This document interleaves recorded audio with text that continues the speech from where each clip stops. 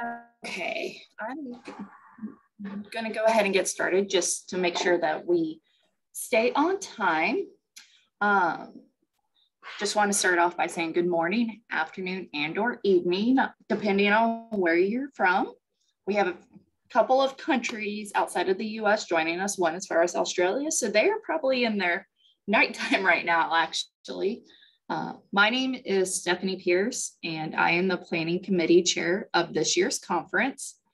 I and my fellow Planning Committee members are thrilled to host you all virtually this week after quite an interesting year. I think we can all agree.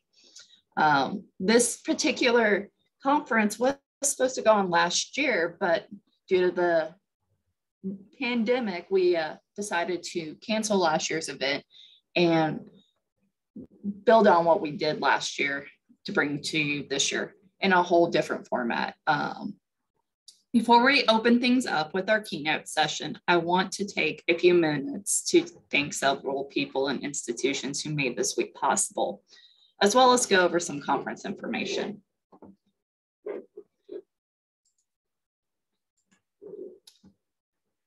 First up, we need to thank our institutional sponsors, University of Arkansas University Libraries, NC State University Libraries, and University of Arkansas Global Campus. None of this would be possible without their financial and leadership support, especially since they stuck with us over this last year. This has actually been a 2-year planning process. And they were like, you still got it. So we were able to keep going. Next up, I want to thank my fellow 2021 Planning Committee members who kept me sane and on task as the chair. As I'm sure a few of you know, planning a conference is not easy and does take quite a bit of time commitment. These individuals volunteered their time and energies, which I will forever be grateful for.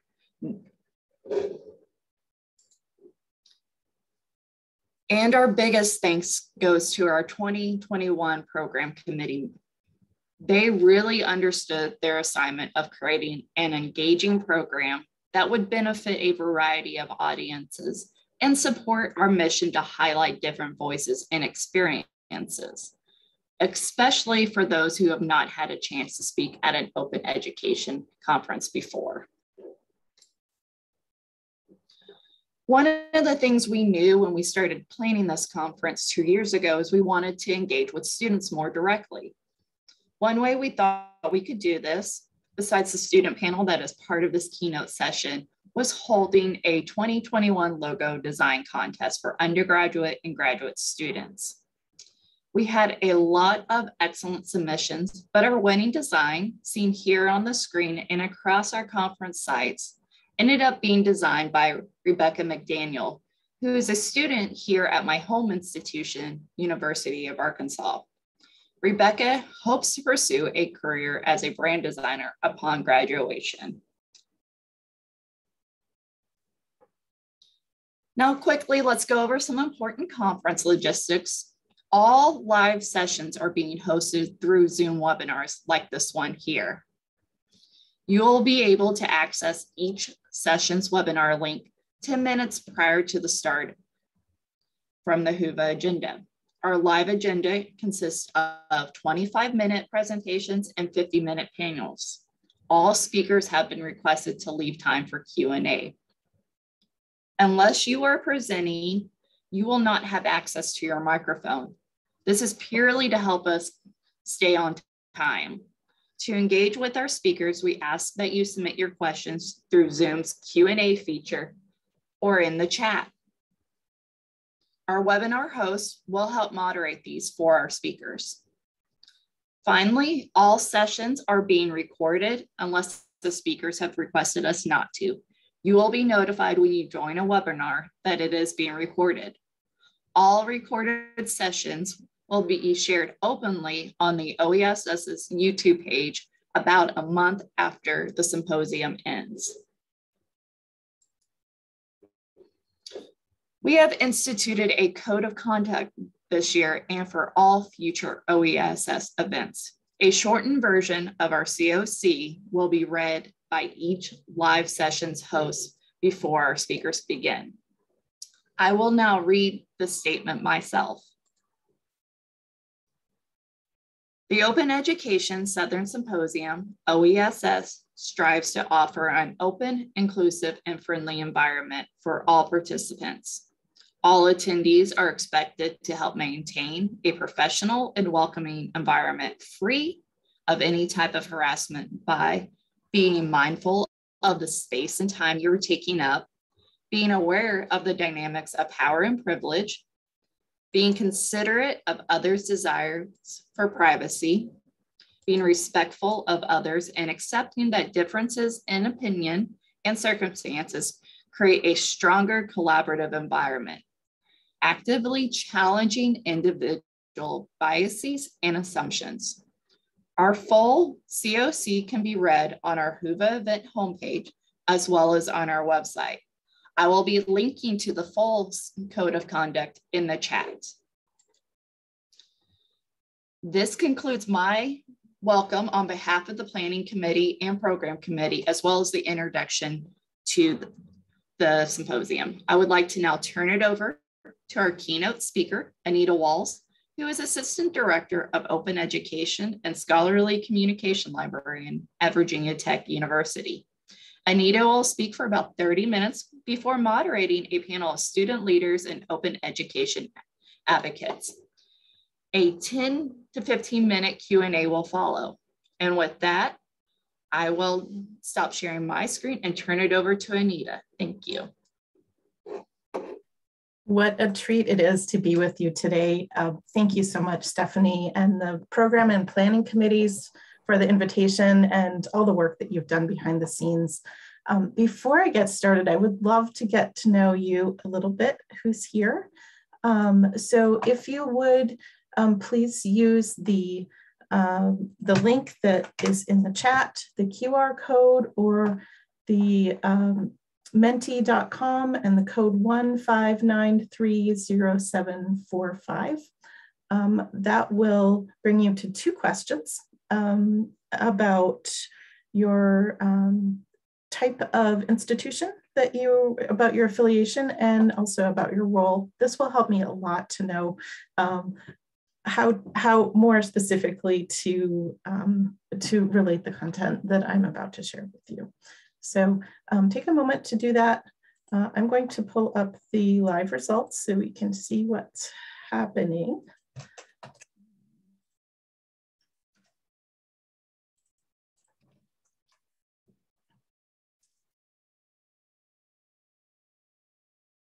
So our first question is, familiarity with the open education. And okay, we have a couple responses, great. So I'm just gonna, as you're doing this, I'm going to get started with a short introduction. My name, as Stephanie mentioned, my name is Anita Wells. I'm the Assistant Director of Open Education and Scholarly Communication Librarian at Virginia Tech, where I've worked for the past 8 years. I also maintain liaison responsibilities to the Department of Economics and faculty who are involved in legal studies, but my primary role is to lead and direct open education initiatives, programming, strategy, and implementation at Virginia Tech. In this role, I, and in cooperation with faculty and students, have developed around 10 openly licensed and publicly shared open educational resources. Some of these are featured at the link that I'm sharing with you. We have about 11 works that are, 11 projects that are currently in the works. So I'm seeing people are still responding, thank you. We have people who have a lot of different, lots of different areas of interest, lots of strong understanding, lots of philosophical alignment, lots of plans, but some who are new, welcome. If you're new to this conversation, it's always a first day for everyone. And let's take a look at the question number 2 to see how people are responding here. Okay, so We have lots of librarians, some faculty, some administrators, and instructional designers, some students. Thanks for being here. Consortium nonprofit managers and others. Okay, thank you very much. This is very helpful for me in knowing who you are and what might be relevant to you. So I find this work to be, we'll skip through these. I find this work to be challenging, mostly in a good way. It's valuable to others, and I learn a lot as I work with a lot of people around course materials and instructional issues. I have lifelong interest in economic development, poverty alleviation, and the public good. My Christian faith influences much of my orientation toward all people being deserving of respect, opportunity, and care. Before I came to librarianship, I worked in the consulting industry, focusing on economic research and feasibility studies for public, private, and nonprofit entities. So my interests have immersed me in experience as an intern around the world, in Manila, Philippines, in African-American and first-generation Mexican communities in Chicago, and then DC, to the World Bank, which is like being in all the countries at the same time, to Central Asia, and most recently to Virginia Tech. So the talk that I'm giving today is on open connections, regional and local community building for equity and sustainability. So when we are talking about open education, we often default to the question of cost. Are we doing this work predominantly for cost because course materials are too expensive? Well, let's take a look at what's happening with course materials in comparison to inflation. Course materials is this kind of brownish line that seems to be flattening out a bit starting around 2016 or so. Lots of different reasons why, but the annual costs are down to around $481 on average for course materials, according to the Student Monitor Lifestyle and Media reports. I see your message, Jeff. These are down, but still very far above the rate of inflation, and not really going down much further. We'll see what happens with that. Course materials are still an issue for undergraduate and graduate students.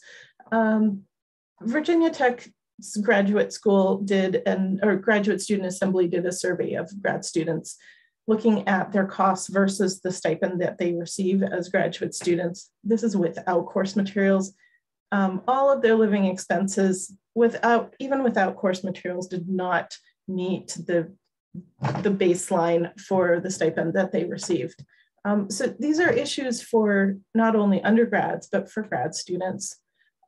These issues remain. Other things have happened between 2010 and 2020, including student debt doubling essentially since 2010.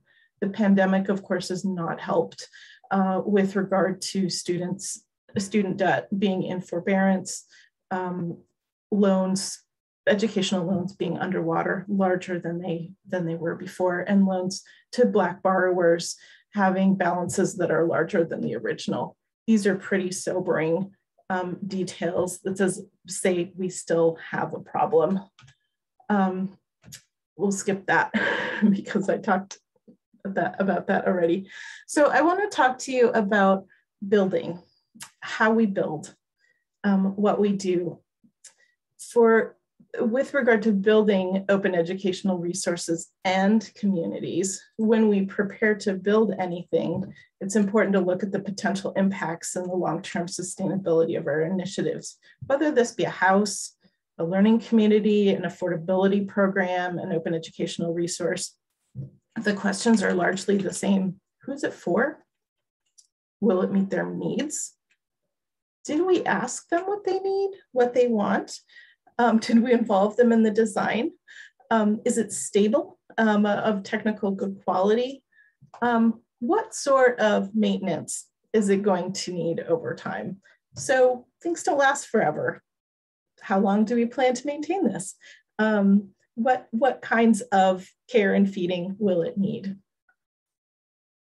We often think that open education is all about content, course content, and only course content.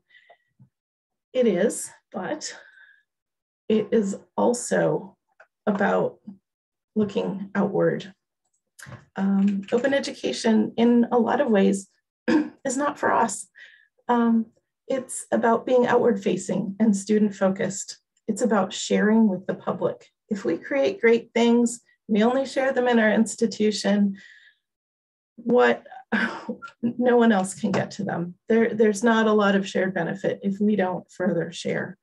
Open education is about removing barriers to access, to accessibility, to read students who need different formats. It's about holding a posture of learning that we welcome feedback, we share, we exhibit transparency. It's also about new ideas in teaching and learning, including those regarding course materials, how we develop them, if we develop them, if we ask students to develop them as part of their learning. It's about respect, giving credit, and leveraging technology. It's not a replacement for adequately funded institutions. I think sometimes our institutions say, oh, well, we can save a lot of money. But this really is to supplement what is going on in our institutions. Most of all, I would like to argue that open education is about people and that it's not a solo venture. So I want to do something in a minute that will go through a number of different case studies. And some of the things that I want you to think about as you're listening to these are, how is this a community?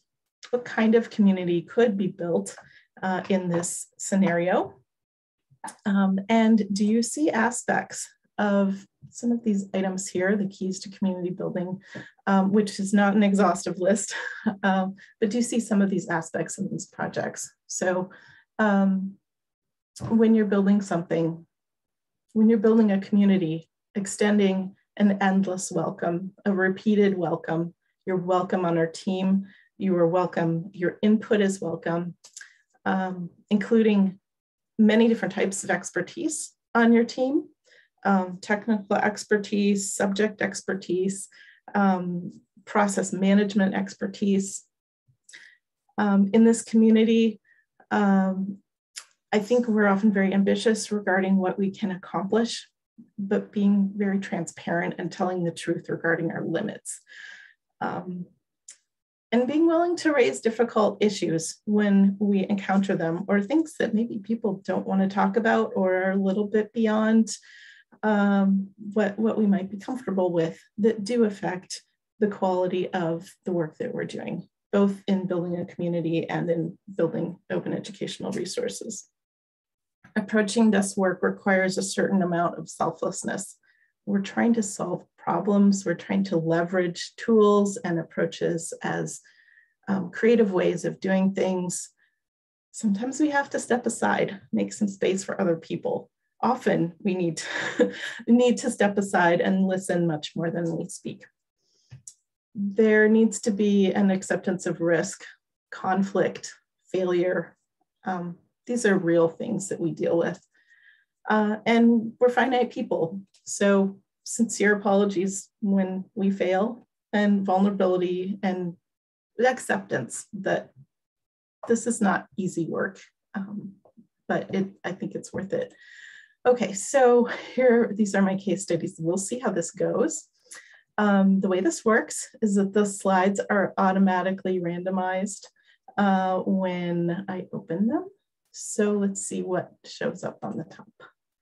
And I'm going to spend about 2 minutes on each of these. I would love to hear your thoughts, because this does not represent all of the collaborations that are going on.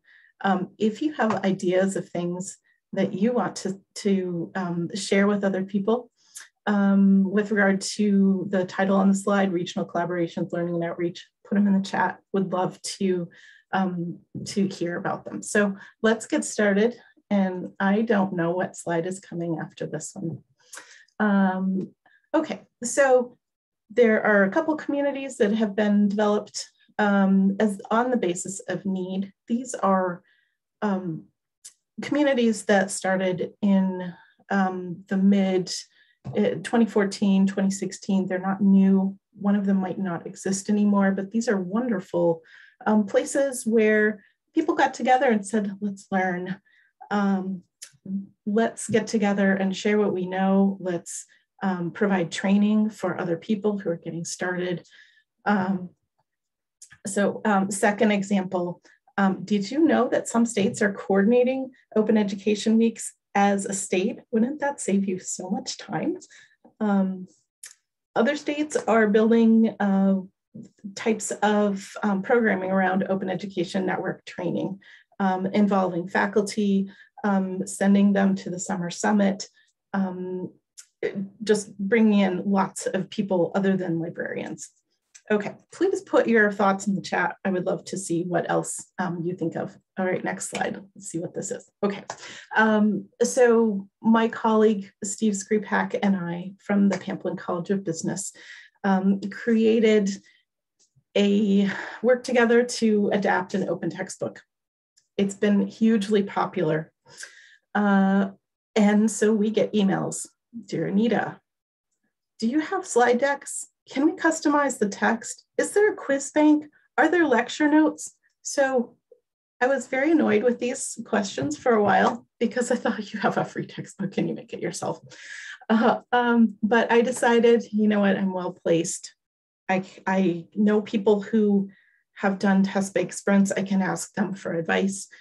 I have space. I can try to find some money. So let's do this. So we hosted a test bank sprint in person involving faculty from around the region who had adopted or wanted to adopt the text. I also invited some librarians who said, I'm interested in developing this methodology, in learning how to do this. So we spent 2 days working together in a very structured sprint format, with lots of mentoring, with lots of outside people coming in to say, hey, we did this, this is how it worked. And we developed a test bank that has almost 400 questions in it and had a really fun time doing this. So this was a really fun regional collaboration, lots of work, but really fun. Okay, let's see what's next. All right. How many of you are aware of the regional compacts? So the Southern Regional Education Board is doing work with regard to dual enrollment. They would love to hear from you if your institution is involved with dual enrollment. Dual enrollment is high school students taking college level classes. SREB is hosting a webinar July 28th. The link on the page, you'll get these slides so you can see the links shortly. But this is a wonderful way to get involved on a regional basis. Okay, local and regional collaborations in getting started. For examples, Tidewater Community College has a Adopting OER in the Classroom course. They share this through Canvas Commons. You can get into it even if you don't have Canvas on your campus.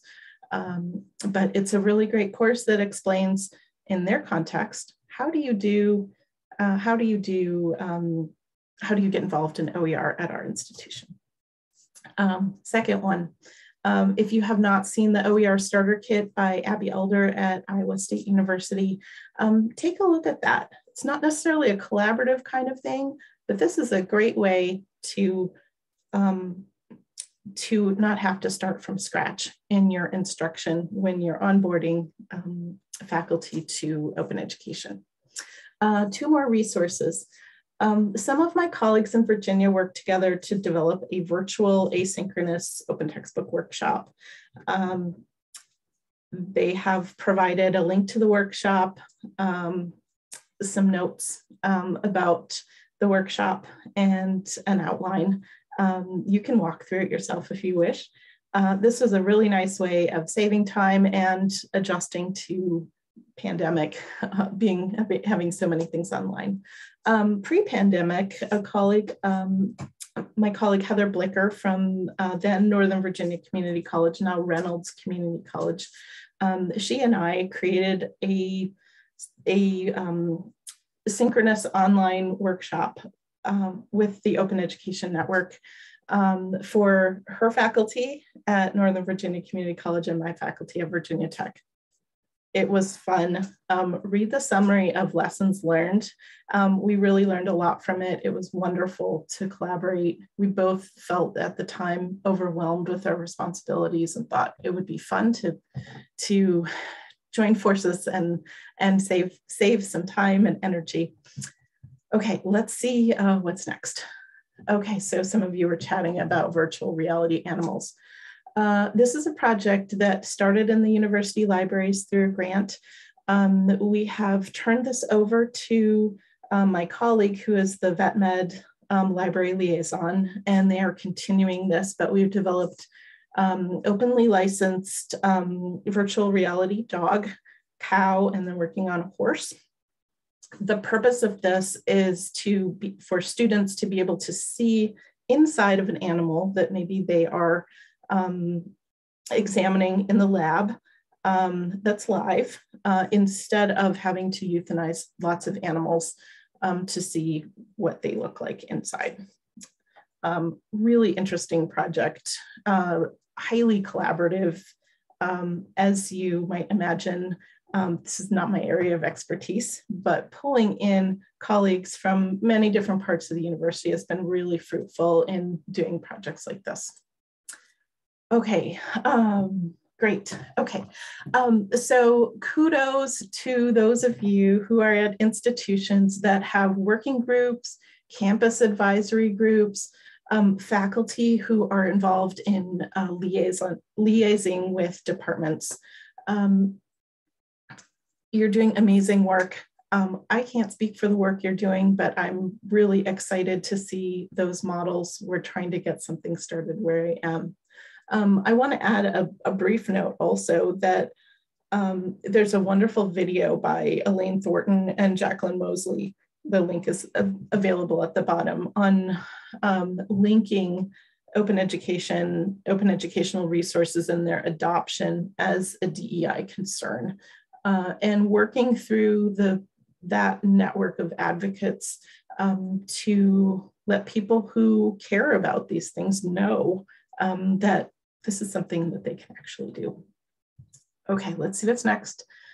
Okay, so this is not regional or local, but I am a big fan of people working together within disciplines. 3 different projects to note. There are many others. It would be really fun to see what others you know about, but these are sort of passion projects from different people. Matt DiCarlo from Radford University, now Stockton University in Pennsylvania, created Open Social Work Education as a place to collect all of the OER for social work graduate level, with the goal of saying, let's build a community, let's build some collaboration in adopting, in communicating with one another. This is a wonderful resource. A second one, Jennifer Paris and Amanda Taintor, both from College of the Canyons and from Reedley College, both in California, have worked together to identify and create and run sprints around developing course materials for early childhood education. This is a really rich site. There's a lot of content in both of these related to these particular disciplines. It's all open. You can get to it. You can see it. And then thirdly, the Rebus community is a wonderful home for finding and sharing projects that are specific and are looking for contributors, participants, authors, peer reviewers, editors within the Rebus community. Christina Hendricks, who is from Canada, has created a place where she is organizing development of 9 books in philosophy. This is a very ambitious project. Each book has different editors. There is a lot of transparency in how things are working, a lot of transparency in contributors, and it's really exciting. So these are some really exciting collaborative ventures that are ambitious, that are happening, that are very exciting to see.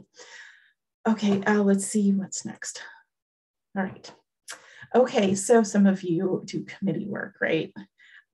Sometimes it's fun. Okay, thank you. Sometimes you learn a lot when you bring together the people from different institutions who care about some of the same things. There's a great deal that one can learn. So the State Council on Higher Education for Virginia's Open Virginia Advisory Committee, I co-led this the last 2 years. This year provided feedback to Chev on some strategic planning, created a series of 3 different webinars, public webinars to highlight what's happening in open education in Virginia and beyond. Some of them had lightning rounds, some were very focused, some had lots of discussion. These are to replace an in-person event that was canceled due to the pandemic. But these sorts of collaborations are very valuable because they bring together multiple institutions. Okay, so let's see what else is next. Consortiums. Okay, so consortium initiatives. VIVA is the Virginia Academic Library Consortium that has around 72 members. And some of the things to point out here are that there's community building going on within the Open Education Network VIVA Coordinating Committee. Great place to meet people, find mentors, ask questions. There's collaboration going on between the Virginia Department of Education, the Course Mapping Project Task Force, and the Virginia Community College System, and as well as emphasis on multi-institutional projects with DEI components as part of the VIVA Open Grants. I think I can do one more. Oh, this one I love. So my colleague, Robert Browder at Virginia Tech, this is his project. These are his projects. He works with faculty that are doing student capstone projects where students create publications. Students do all the research. They have about 5 months of writing and work to create these kinds of things. Robert has developed a system where he has book proposals, consultations regarding what licenses students would like on their work, publication agreements, and then he handles production. So there are 5-6 different publications that have come out of this project. So this has been a really fruitful activity. It's highly engaging when students are creating something. When you compare student learning in a class that doesn't have this versus one that does, students are very motivated to actually make something. So this is a really exciting project. So I think I'm probably out of time. I'm curious what's left in the presentation. Ooh, I got through all the slides. Okay, so you'll have access to these slides and I'm going to close this just to say thank you for your time. I hope this has been fun and given you a lot of examples collaborations. Would love to see what kinds of collaborations are happening on your campus, in your state, in the region, around the country. These are impactful for many reasons, both for equity and access of students to course materials, for equity and access to learning, as well as involving people is a primary sustainability strategy. So communities are living, some of these documents are living, these projects are living. So thanks for your attention. And we have 3 student panelists here that were selected by the committee, the planning group, and I'm going to just dive into the panel. Stephanie, is that a good next step? Yes. Yes. Okay. So we'll have, please stop us when we are running out of time. But I'd like for each of you to introduce yourselves, and we'll just go in the order that you are appearing on my screen. Avery, Brissa, and Avalon. Please introduce yourselves. Tell us where you're from, what you study, and then some of you have been involved with campus advocacy. So I would love to hear just a short bit about your role. Yeah, I'm Avery Haston. I just want to say I'm so excited to be here. I am an upcoming senior international studies and history student from the University of Arkansas down in Fayetteville. I'm originally from St. Louis, Missouri. I have gotten to do a lot of work with OERs on my campus. Specifically, my junior year, I was appointed as the student director of open education resources for the Associated Student Government. And so through that position, I got to be a student advocate for OERs, and I got to have a seat on our campus OER advisory committee. My name is Brissa Loiza. I am from Orlando, Florida. I am in my 3rd year of studying political science at the University of Central Florida. I have been thoroughly involved in campus advocacy, mainly this past semester, where I was working as an intern for Florida PIRG Students, a student-run organization that aims to create positive change through organization and mobilization. I was elected the vice president of the UCF organization, and I have also been elected as the president for another student organization at my campus called Wiki Nights, which aims to create open source textbooks while also advocating for OER and promoting affordable textbooks at UCF. Thank you. Hi, I'm Avalon. I did my undergrad at Virginia Tech, where I met Anita. I studied public policy while I was there, and then I just recently graduated from law school at American University in DC. So while at Virginia Tech, I was director of academic affairs for our student government, and in that role, I worked with Anita on doing open education outreach with students and engagement, mostly soliciting student opinion and just like spreading the good word of OER on campus. Thank you all for being here and taking some time out of your summer to, or your studies and your work to be with us today. Each of you have been involved in campus initiatives or have other observations regarding course materials or policies. I'll ask about those in a minute, but I would first love to hear about what kind of options there are for students regarding course materials on your campus. And how do you feel about them? Avery, I see that you're ready to go, so go ahead. Yeah. So at the University of Arkansas, as far as how our course materials work, we have a really great system through our university bookstore. So our faculty are able to submit their syllabi at the beginning of the semester, and then you can just go in and get your books. The only caveat is a lot of the times it's not as price friendly as students need. So I've found that my fellow peers and I, we often don't take advantage of that because we do want to find cheaper resources, whether that's finding going on Amazon, used book sites, and trying to find the best deals. Our campus also utilizes a lot of online textbook options that also include a lot of online homework sites too. And same, my university does about the same thing that Avery's does. It's currently kind of hard to be aware of the existence of any OERs, and the options for course materials are primarily directly from the university's bookstore or a secondhand used book rental, which often, as you said, also comes from like Amazon or a book rental near the university. I do feel that if OERs were to expand its reach at the university, they would become the main option for many students.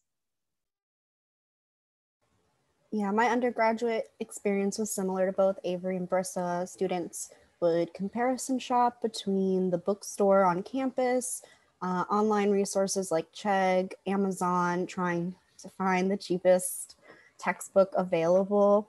When I got to grad school, it's a little different. For law case books, we're definitely more limited in where we can find textbooks, pretty much only through the campus bookstore, Amazon, and then like the direct publisher, without a lot of like price variability between the three really, which is frustrating, I know, for a lot of my fellow students. Luckily, we don't have any online like software requirements, so I guess that's one perk. Yeah.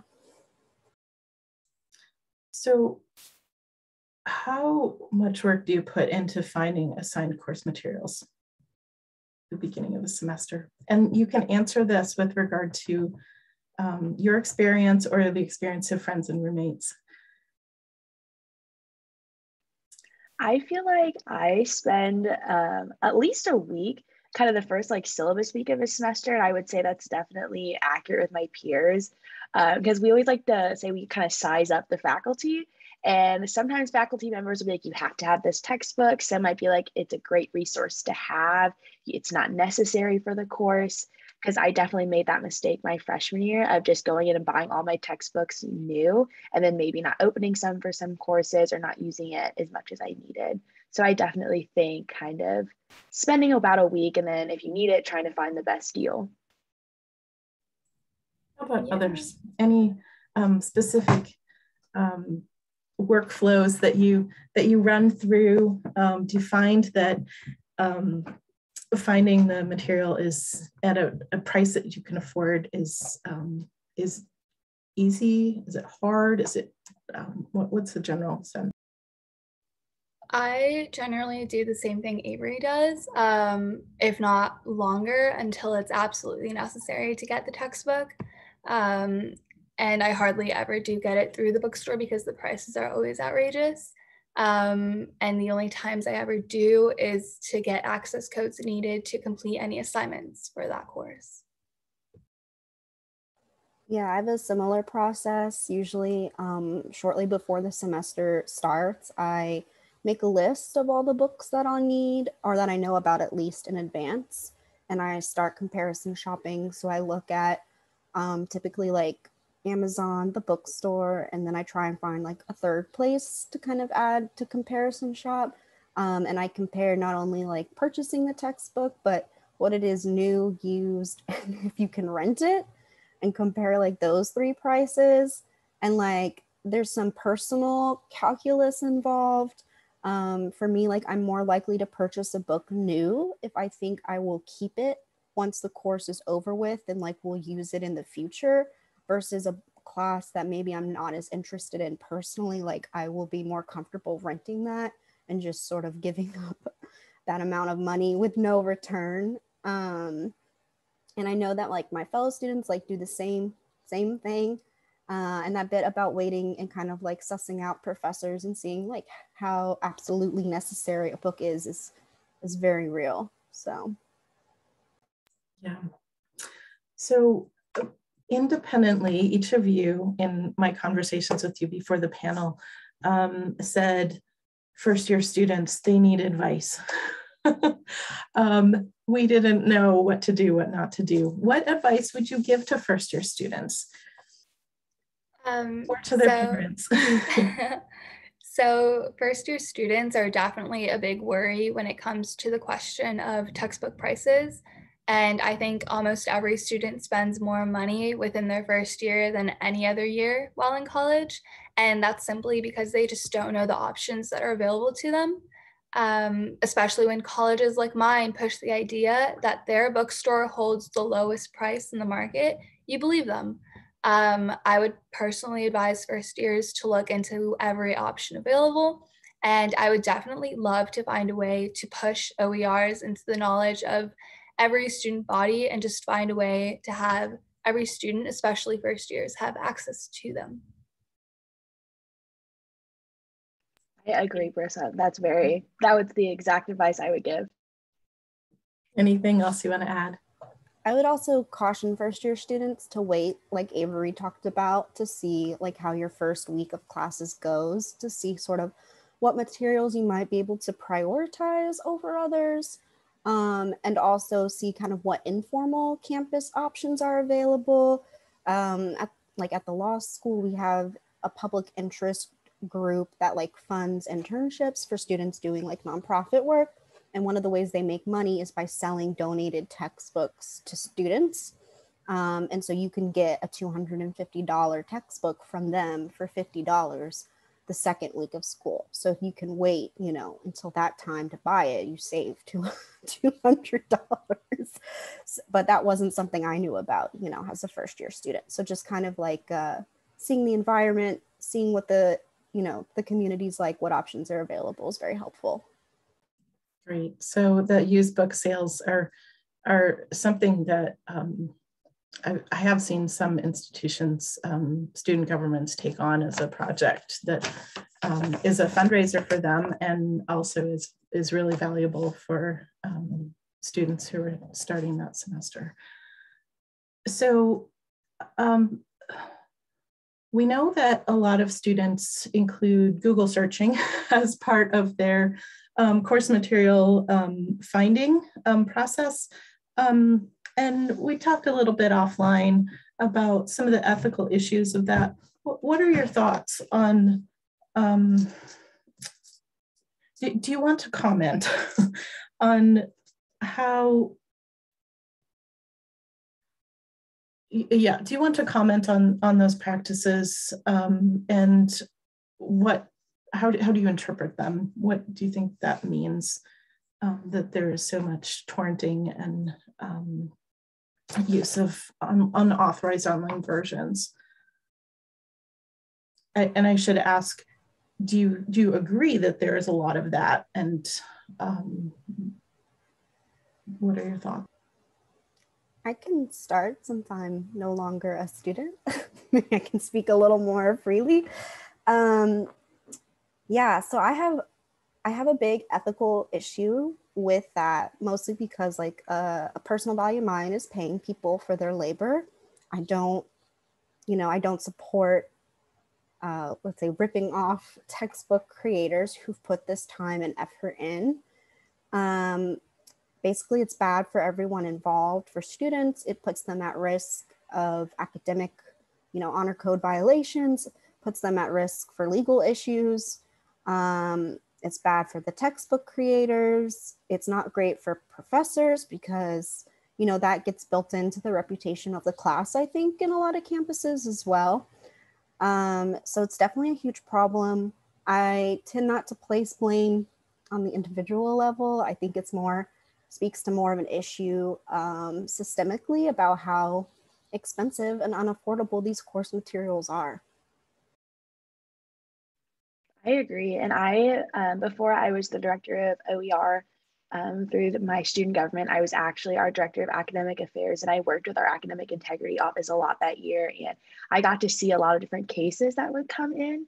And it was so kind of sad just to see how many students, it was not malicious in their attempts for them Googling and searching and trying to find additional resources and information online. So it's definitely a real thing. And I also just like to add that I think as a student who's paying money to get an education, I don't want to have Google be what I'm relying on for my education, because you can't believe everything you read on the internet. And as I've learned, kind of depending on the course matter, the subject, everything's not as black and white. Sure, I could put a math equation into Google and I'm sure that answer will be right. But something that's a little more subjective to a class, definitions are different across different subject matters. So that students don't really take that into account. So I think that really affects a student's education. But if we were to provide OERs and more accessible resources, you just wouldn't have that issue. Great, thank you. I'm going to move us on because I think you have a really nice segue there, Avery, with saying, I don't want to rely on Google for my education. Let's talk a little bit about quality. So once you obtain course materials, and this is related also to a question in the chat, what's valuable to you? Is it helpful is it helpful to have print and digital? Is having just digital okay? Do you need certain tools to work in a digital version that some are helpful, some are not? What do you like to see in your course materials, open or not, that is a marker of quality? I'm kind of old school, so I prefer to have all my materials in print.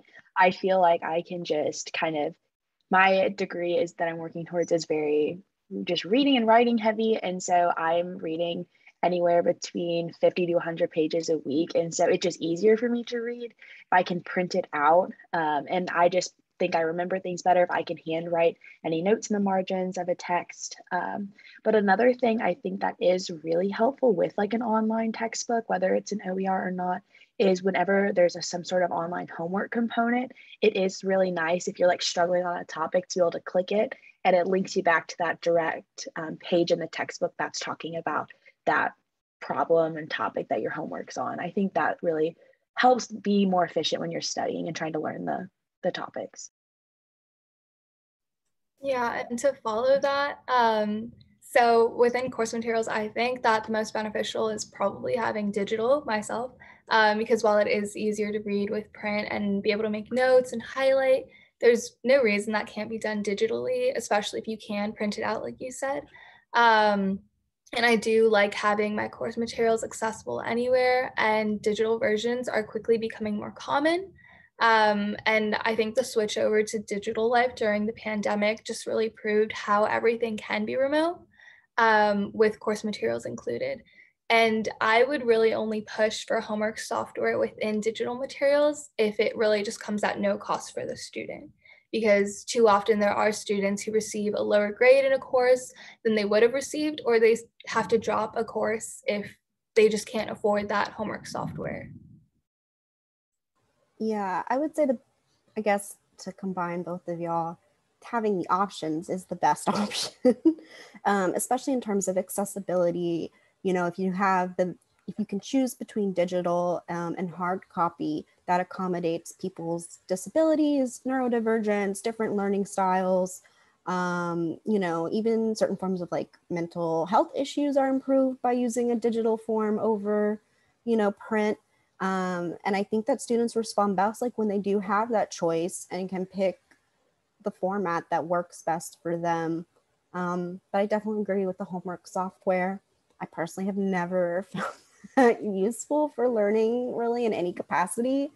It mostly feels like busy work or like an attempt to get some kind of like base grade for students without actually like really delving into what students understand. Thank you. As we're talking, please, if you're listening, please do enter questions into the Q&A. We would love to have some meaty things to discuss. So all of you have mentioned that you have had leadership roles within various student-led groups. Will you provide some examples of how these groups worked on course material issues? So I have been in really important leadership roles this past semester, mainly with being elected as president and vice president for this upcoming semester. So one of my clubs, Wiki Nights, works, as I said, to create and advocate for OER. And this upcoming semester, we are partnering with a librarian on our campus to make OER more accessible to all students within our university. And working with Florida PIRG at UCF, I was the textbook affordability campaign coordinator before being elected the vice president. And so at our university, like many in Florida and across the country, we have this policy regarding textbook purchasing called the opt-in, where you rent the book needed for that semester, and the university allows you 1 week for students to opt in to rent said book directly from the bookstore at a discounted price. And last semester, we became aware that UCF was considering a change to this policy to have it become opt-out instead of in. So that basically just meant that instead of a student choosing to have their books at that discounted price and added to their tuition, all students were going to be enrolled. And regardless if they were aware of the change, by the first week of class, that cost would just be added to their tuition. And we knew that was going to harm a lot of students. And luckily, with being able to form this grand coalition of student groups, such as UCF's Democrats and Republicans and other clubs on campus, we were able to stop the administration from pushing forth the change. And I think that that success and leadership experience pushed me to want to do more change for good, especially involving affordability and pushing for that accessibility of OER.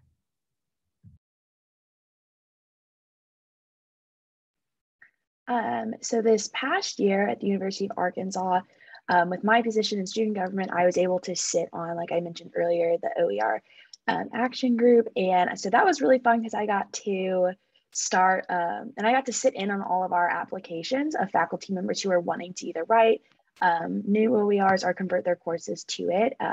So one of the things we ran into is that we weren't going to have enough funding from our campus to support all of the projects, which I just think is not cool. It's really hard to we were having to prioritize which ones do we think get it. And I'm like, if we can just save any amount of students' money, let's do it. So I was able to work with our student senate and their leftover budget. So we were able to allocate about $30,000 from the student budget directly to the OER group to help them fund all 9 projects that we had faculty apply to do, which was really fun. And that was a great way to kind of just spread the word within student government more, and just really because, our student money in Student Senate is funded by students, it's their activity fee. So it was a really great way to turn that money back around and it be a direct investment into their student experience. We also have been trying to work on our campus with just getting faculty more conscious of textbook costs. So I've gotten to plan a couple events, one of which, just to show, I know we've mentioned earlier, the kind of quality between OERs, is I did a PowerPoint presentation, a Zoom night, and I did about 20 different textbooks where I had students on cross campus in different majors and colleges submit their just random pictures of their textbooks. And then I went and I found an OER from a comparable course and I made them guess which one was the OER and which one was not. And it was really fun to see students struggle because they thought coming in, we were raffling off some AirPods. So the competition was intense. So it was really fun getting to see students really, the quality was equal. They couldn't tell the difference. And so that was a really fun way just to advocate for it and really get the students involved in the process as well. Yeah, my experience was mostly just talking with students and introducing them to the concept of OER. This was 4 years ago when I was an undergrad, but a lot of students just were unaware that these were even options on our campus unless they specifically had a professor who had assigned an OER resource, like the business textbook that Anita shared earlier. And I found that it was easiest actually to connect with students to this concept when I got them talking about their textbook costs. And it was sort of like a light would switch on when they would realize that, there were other options available, that this wasn't something like we have to commit to forever. And it was really great to sort of see this like interest pick up while I was there. Great, thank you all. I know that some of you have also been involved in writing policy and that kind of activity. So I do see students also involved in those kinds of things. So we're almost out of time, but I want to ask a final question. So we're hopefully coming out of the pandemic, and the past year and a half has been very difficult for many people for lots of different reasons. Knowing what you know now, what do you especially want instructors and college administrators to either know or to do, or maybe to remember, to keep in mind as we look forward to the fall semester? What are your hopes that you would see faculty and administrators glom onto? I feel very passionately about this. I did a lot of work with our student government on this topic. So I think personally on my campus, and what I saw is kind of everything that came out of 2020 with the pandemic and a lot of the social justice movements, is there was a huge conversation on equity and inequity and what that looks like on our campus.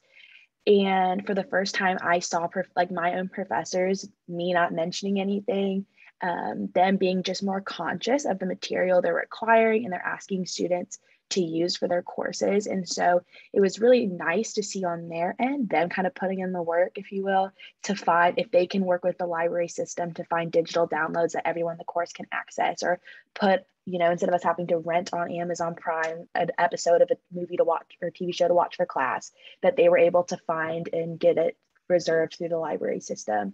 And I think that came out is just faculty being more conscious of the financial hardship a lot of students went through with the pandemic. And so my biggest advice would be a lot of those barriers students have financially aren't going to go away, and that they were most likely there before the pandemic. And so kind of I want to make sure people don't, as we kind of move away from it, things are starting to go back to normal, that they don't forget the burdens financially that a lot of students have to face, that it is, do I buy the textbook or do I put money away for rent? And I don't think that's a decision. If there's any way to avoid putting a student in that position, I think we should. And so definitely turning to OERs and just making resources more accessible, I think is a great way to fight inequity on campus.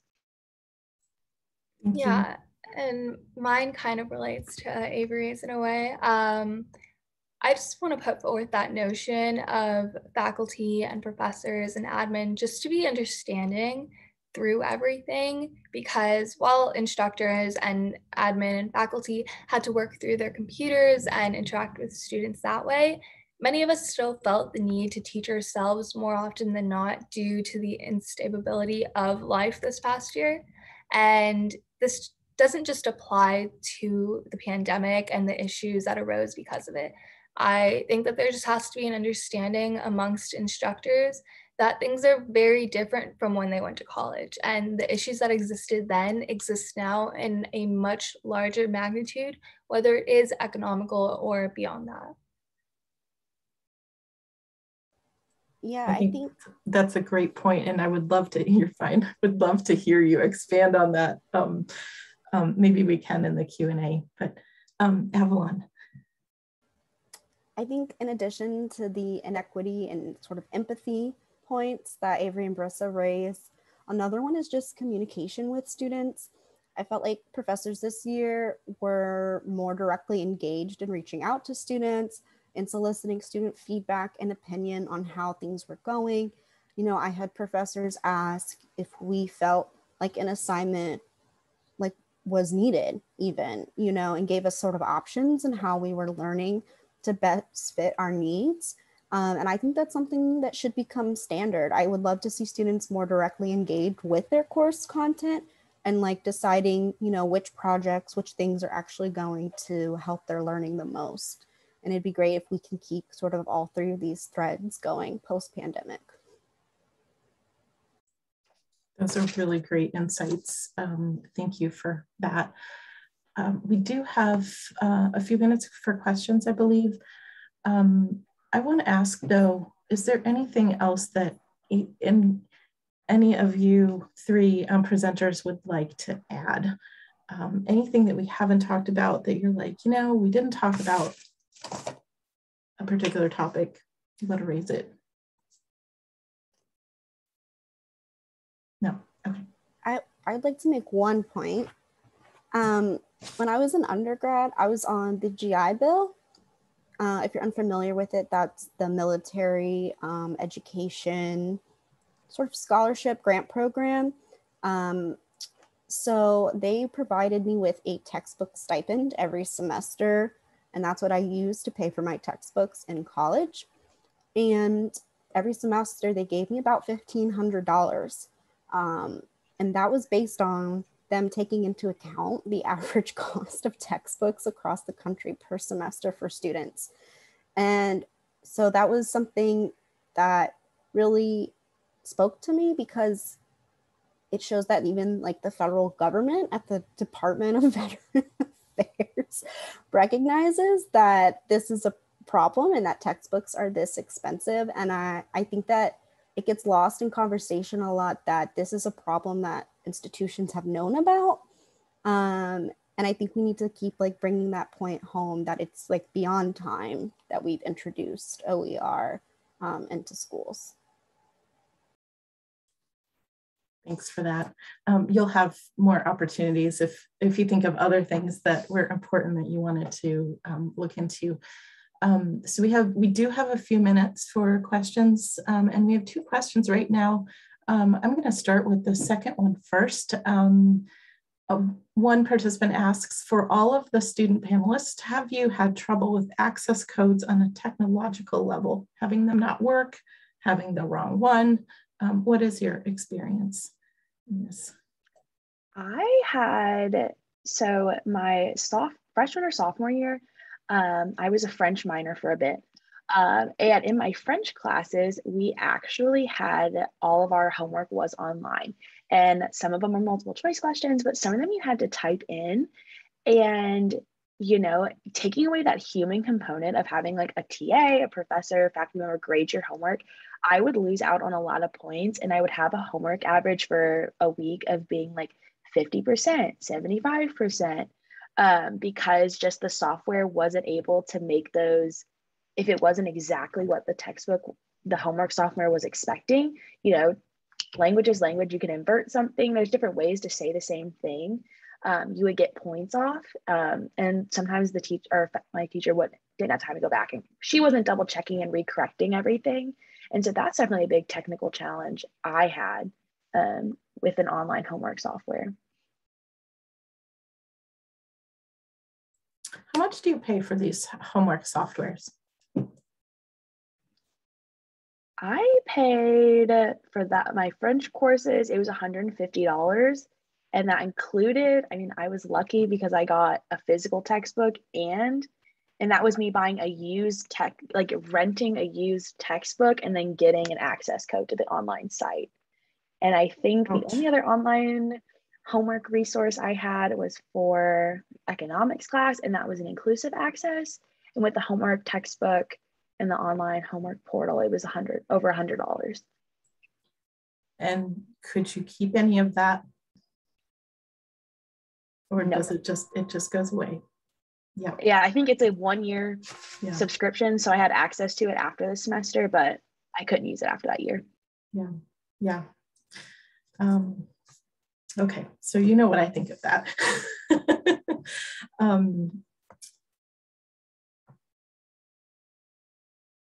So two questions. So one attendee is asking, how useful have you found the OER textbook that you've used? Are they useful textbooks? Do you find them less helpful than commercial texts? And I know we talked about this a bit before the panel, that you have not been in a position where you've been in courses where faculty have used open textbooks or OER.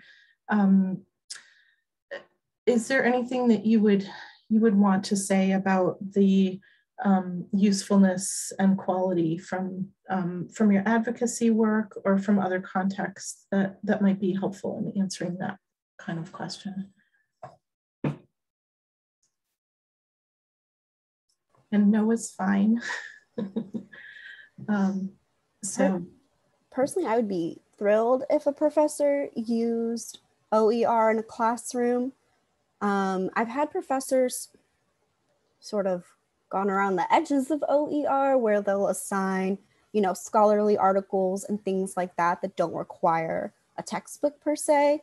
And we'll find sort of these workarounds to avoid using, copyrighted textbooks. And even that has made a huge difference in my education. I honestly find those kinds of classes more useful because the professor has put thought into what sources they're using. It provides, a greater perspective of the subject instead of, I think textbooks can sort of give a singular perspective for a lot of topics. And I've also had professors do really great interactive projects where, we don't use a textbook at all, but we actually produce something concrete and tangible, like work product in our class. And that has also been really helpful. It's just having that hands-on experience. So yeah, I don't really feel that we need to stick with commercial textbooks for quality reasons at all.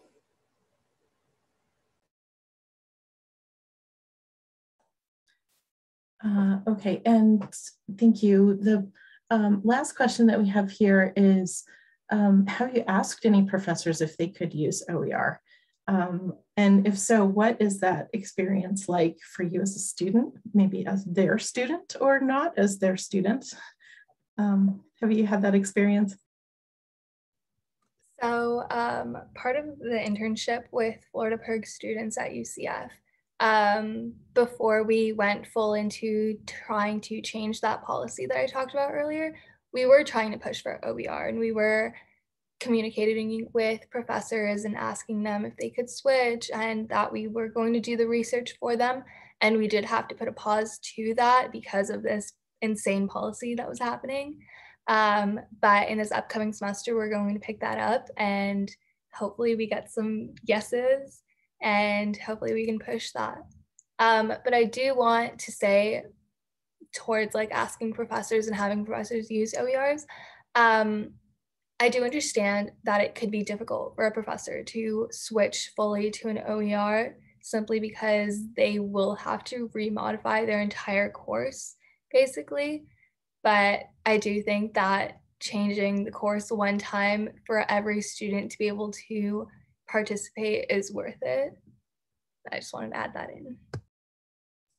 Yeah, thank you. So we are out of questions.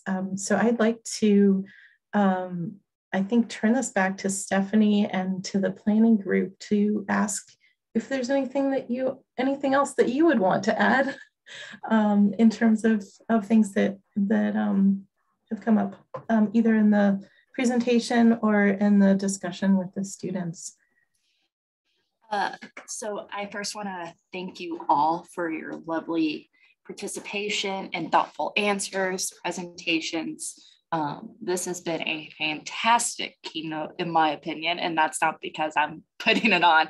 It has been very eye-opening and always lovely to hear from students. I saw Avalon put in the chat that she saw in the math courses that students, would put in 0.05, but the correct answer was 0.05, and so they'd get it wrong. I can attest as a student who had to do that myself that it happened quite a bit.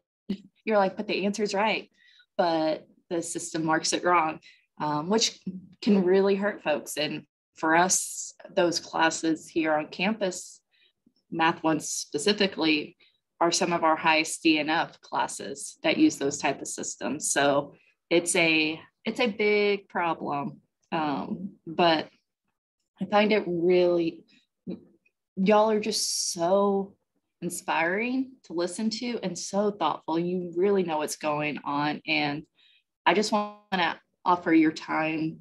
We're at time, but thank you again. And this will be posted on our YouTube page as well as later in the week on this in the Whova site because everyone has access for another 3 months after today. So anyone who couldn't come at this time will have time to watch it this week through Whova. So we have a 15-minute break right now before our next session starts at 1:30.